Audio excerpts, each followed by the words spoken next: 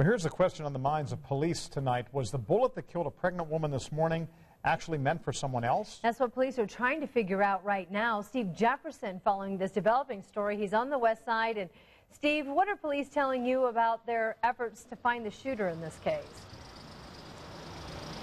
Well, Anne-Marie and John, right now, police say after talking to people in the house where the shooting happened, this blue house you see behind me, they got conflicting stories, and that's making it difficult to track down the shooters or the shooter, something that they're trying to do even right now.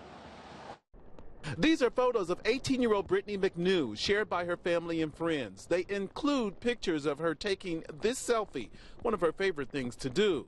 While at this house Thursday on West Michigan Street, where her boyfriend's family lives, the teenager got hit by a bullet when someone fired shots into the house. Police found her with a severe gunshot wound to the hip. During the trip to the hospital, paramedics told dispatchers the 18-year-old went into cardiac arrest, arrived at the hospital in critical condition, and eventually passed away. Everybody in this block right here is peace and quiet.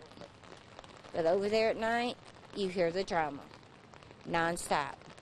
I get up at 5:30 in the morning, and as I'm taking my daughter to the bus stop, you hear them again over there fighting and arguing. Police questioned people home at the time of the shooting, only to get conflicting stories about what really happened. Sources tell Eyewitness News Brittany, who may not have been the intended target of the shooting, recently learned she was expecting a baby. Can't confirm that at this time. Our detectives have been told that same information by people inside the residence. So, yeah, we can definitely say that we've been told that as well. Crime lab workers spent hours inside the home digging out shell casings from inside the walls.